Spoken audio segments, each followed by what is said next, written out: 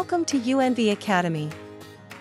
In this episode, we're going to introduce common alarms of different events. We will go into detail about motion detection, give you a brief introduction of tampering alarm, audio detection, alarm input and alarm output. Let's get started with motion detection. Motion detection detects moving objects in a specified area during a certain period. Under rule settings are two detection modes, grid and area. The camera is on grid mode with the whole area as the detection zone by default. Grid mode also allows you to draw irregular detection areas. Clear the grids of the whole view and draw the areas.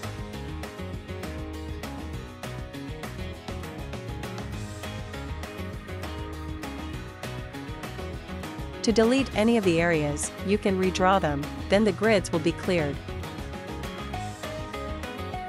The area mode allows you to specify up to 4 detection areas. Click the Add button and drag your mouse to set a detection area in the window. The drawn box can also be dragged to an intended position. By moving the slider, we can set detection sensitivity as well as the object size.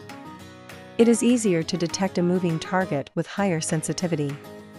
When the extent of motion within the detection area exceeds the set object size, the camera reports an alarm. Real-time detection results will be displayed in the chart below. The red lines represent motion detection alarms. The longer a line, the greater the extent of motion, the denser the lines, the greater the frequency of motion. Alarm parameters can also be set here. If we enter 15 in suppress alarm, the same alarm will not be reported within 15 seconds after an alarm is triggered. Trigger actions enable you to get notified by email message and alarm sound when an alarm occurs. For example, you can enable send email. Once the camera has been triggered, you will get an email notification. The options under storage mean that the recording and image and video will be saved to the microSD card inside the camera and the FTP server that is configured with the camera respectively. Now we go to plan. The motion detection is all day on by default. To specify certain periods for motion detection, you can make a schedule here. The quickest way to set up a plan is to draw the schedule in the chart below. Click on Armed and clear the armed schedule, then make a new schedule.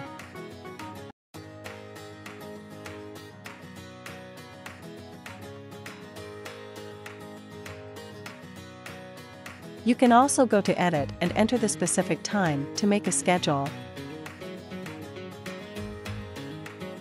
Save the settings you made. Then the camera reports alarms during the specified period we set only. Now let's move on to tampering alarm. With tampering alarm enabled, the camera reports an alarm when the lens is blocked for a certain length of time. You can set the sensitivity and the blocked duration below. When sensitivity is set to the highest, the camera can detect blocking from a farther location. Configure some trigger actions and make a plan for tampering alarm if needed. Next is audio detection. This function means the camera can detect input audio signals for exceptions, then reports an alarm and triggers the set actions. There are 4 detection types here, each can be configured with a difference or threshold value. When the rise or fall or change of volume exceeds the set limit, or when the input volume reaches the threshold, the camera reports an alarm and triggers the set actions.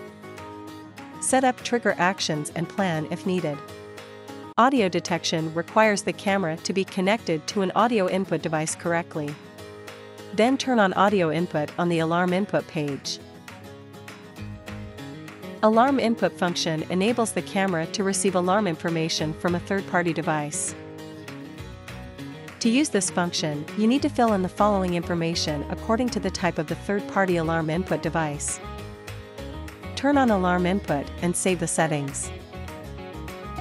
Trigger actions and plan are also supported. After alarm output is triggered by an alarm, the camera can output alarm information to the third-party device if alarm output is set correctly. Configure the rule settings or make a schedule according to your own needs. That's all for today's learning. Hope this will be helpful to you. Thanks for your watching. See you next time.